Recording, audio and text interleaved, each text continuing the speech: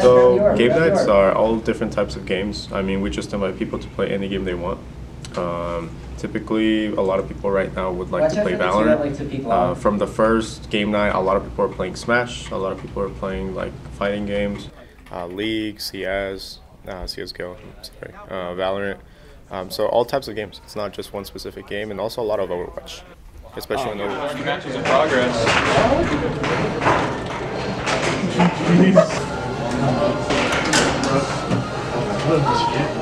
What do you like about it? So back in my freshman sophomore year, it was COVID, so there were no live events. The first live events and first game nights, myself, and Ryan and Leon had made. So we were the ones that actually started the game nights. But yes, I have gone to, from the first one, the only one I have missed was last one. That just happened. The first game that we did have a couple of years back, we had over 200 to 300 people here in the room, people lining up outside. So it's just getting the word out there, people understanding that it's going to be a fun time. Last time we had music, snacks, the whole thing. So just being able to promote with other incentives, and people are just going to be able to come through and realize that. Wow. That's so it's characters. Yes.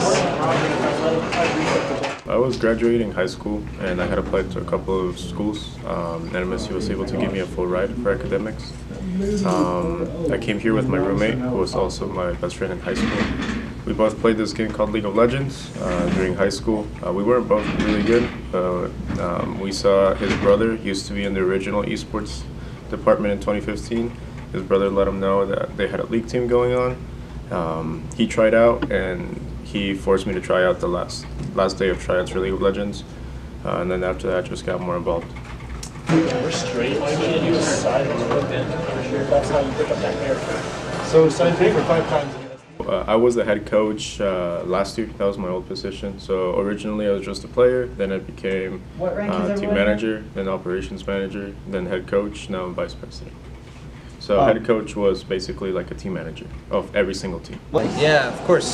So we have 3, but we only have 2 currently at the moment. I always like to flex that. So over the last, they all took place in like 2022. It was a national competition that we won. We won 3 of them for social media. They're like level next Twitter competitions. So essentially, the school that had the most Twitter interactions with a specific hashtag got $15,000 at the end of the month. I mean, it's a free enter tournament. Everybody was fighting for 15 grand. We were able to win 3 times. I mean, it's a great time. We are the best esports team in New Mexico and one of the best in the Southwest. Now that esports is getting really, really large and there's a lot of money involved, it's looked as a lot of varsity programs for a lot of different schools out there. Typically, a lot of large universities are able to give scholarships, even full rides for esports nowadays, and it's looking they're bringing in a lot of talent from all over the world, not just from the United States.